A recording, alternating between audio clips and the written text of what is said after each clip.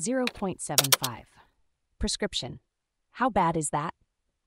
Have you ever wondered what a 0.75 eye prescription means and how it affects your vision?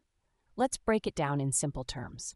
First, let's understand the basics. An eye prescription is a set of numbers and symbols that tell you how much correction your eyes need. The numbers can be positive or negative, and they indicate whether you are nearsighted or farsighted.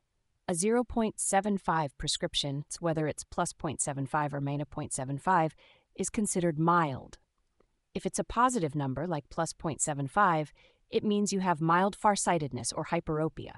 This means you might have a slight difficulty seeing objects up close, but you can see distant objects clearly. On the other hand, if it's a negative number, like negative 0.75, it indicates mild nearsightedness or myopia. This means you can see close objects clearly, but distant objects might appear a bit blurry. To put it into perspective, a prescription between 0.75 and 3, whether positive or negative, is generally considered mild. You might need glasses for most tasks, but you can still manage without them in many situations. For example, if you have a NIA 0.75 prescription, you might need glasses for distance vision, especially if you're straining your eyes a lot, like when working on a computer.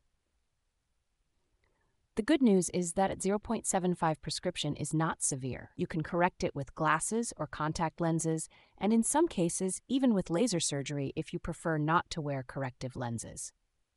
In terms of daily life, having a 0.75 prescription means you might experience some strain when reading or looking at distant objects, but it's not something that would significantly hinder your daily activities. You might notice yourself squinting a bit more than usual, but overall, it's a manageable condition. So, to answer your question, a 0.75 eye prescription is not bad at all. It's a mild correction that can easily be managed with the right eyewear or other corrective measures.